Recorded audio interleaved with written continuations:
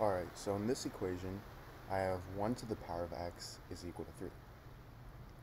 So this might seem like an impossible equation, right? Because how can 1 be to the power of any number and equal to 3 if 1 to the power of even a million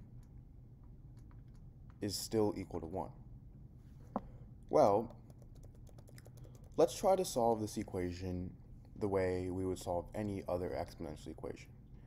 The first thing I would do is take the natural log, or ln, on both sides. So I get ln 1 to the power of x is equal to ln 3. Now, if I have something in the form ln a to the power of b, I can move this exponent b to the front, so this is going to equal b times ln a. In this case, I have ln 1 to the power of x, and I can move x to the front. So now I get x times ln 1 is equal to ln 3. And now if I divide both sides by ln 1, these two cancel out, and I get x is equal to ln 3 over ln 1. Now, if you guys already didn't know, ln 1 is equal to 0. So I get x is equal to ln 3 over 0, and you can't take any number and divide it by 0 because that's undefined, meaning this has no solution. So that method doesn't work. However, this just means that there are no real solutions. But there are different types of solutions. So what I'm going to do to solve this equation is, first, let's recall Euler's formula.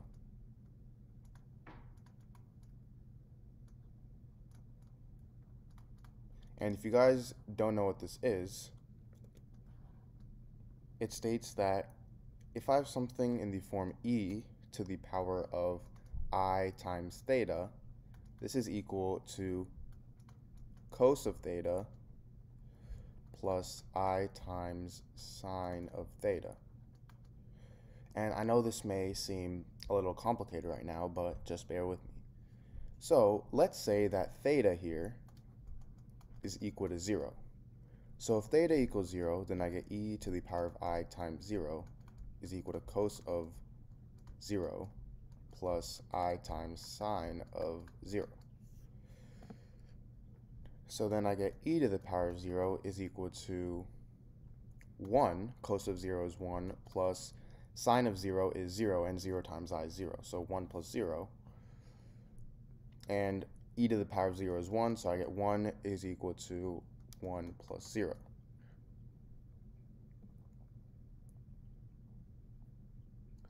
Now, what if we say that theta is equal to 2k pi?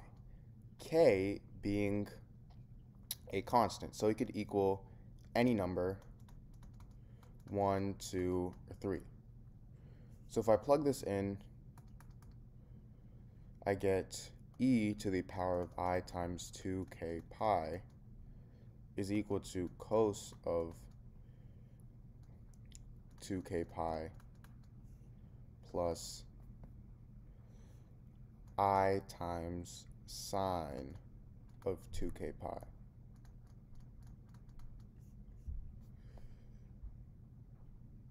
Now, what if k is equal to 1? What if our constant k is equal to 1? Then I get e to the power of I times 2 pi is equal to cosine of 2 pi plus I times sine of 2 pi. Now, cosine of 2 pi is 1, and sine of 2 pi is 0. So I get this is equal to 1. Now, if k is equal to 2, I would get cos of 4 pi plus I of sine 4 pi. Cos of 4 pi is 1, and I times sine of 4 pi is again 0. And if I do the same thing with 3, I would again get 1 plus 0. So this pattern continues, and it keeps on equaling 1 no matter what value of k we get. So we can say that e to the power of I times 2k pi, this is equal to 1 no matter what value of k we have. So now this means that we can substitute this in back to our original equation, which is 1 to the power of x is equal to 3. This is our original equation, and we can substitute in 1 for e to the power of I times 2k pi.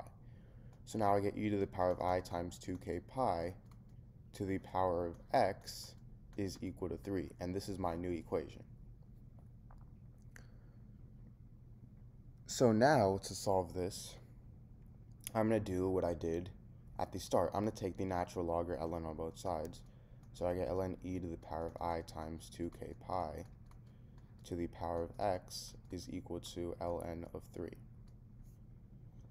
Now, if I have something in the form ln a to the power of b, I can move this exponent b to the front, so I get b times ln a. In this case, I can move x to the front, so I get x times ln e to the power of I times 2k pi is equal to ln 3. Now, I'm going to use this property again and move this to the front as well. So I get I times 2k pi times ln e is equal to ln 3. And ln and e, these two cancel out. So now I'm left with I times 2k pi is equal to ln 3. Sorry, and I also have x. Now I'm going to divide both sides by I times 2k pi.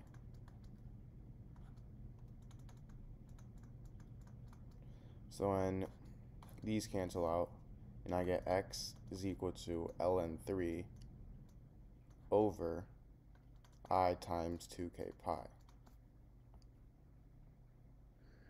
Now I'm going to multiply this by I over I, which is the same thing as 1. So I get x is equal to I times ln 3 over I times I squared, and if you guys already know, I squared is equal to negative 1, so over negative 2k pi.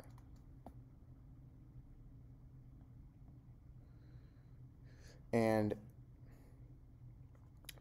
k in this case can't equal 0, because if k were 0, this wouldn't work. So this is my solution to this equation. Alright, so in this video, I'm going to be solving the problem 9 to the power of 10 plus 9 to the power of 10 plus 9 to the power of 10.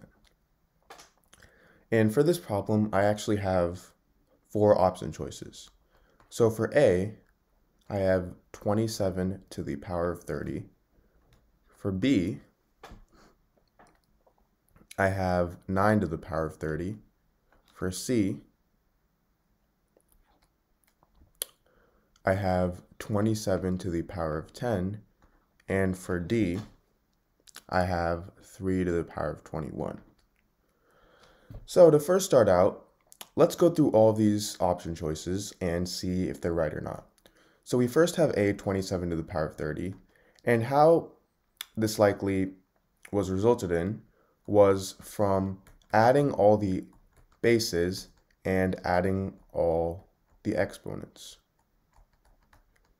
So we have 9 plus 9 plus 9 to the power of 10 plus 10 plus 10, which is equal to 27 to the power of 30. And this is actually wrong because this is not the proper way to add exponents. So now going from here, this was likely gotten, 9 to the power of 30, by keeping the base the same and then adding the exponents. And this again is wrong because this is not the right way to add exponents. Now we have 27 to the power of 10, and this was gotten from adding the bases but keeping the exponent the same. And this again is wrong as well. That's not how you add exponents. Now 3 to the power of 21, which is by process of elimination the right answer, we're going to see how they got this. So we first start with 9 to the power of 10 plus 9 to the power of 10 plus 9 to the power of 10. And I'm going to factor out 9 to the power of 10. So I get 9 to the power of 10 times 1 plus 1 plus 1, which is equal to 9 to the power of 10 times 3. And now this is equal to 3 squared to the power of 10 times 3. And if I have something in the form a to the power of m to the power of n, this is equal to a to the power of m times n. So 3 to the power of 2 to the power of 10 is going to equal 3 to the power of 20. And I have this times 3 to the power of 1. So I simply just add the exponents. This is equal to 3 to the power of 21. Now, if you haven't already, please make sure to subscribe, leave a like, and share this to any of your friends or family members.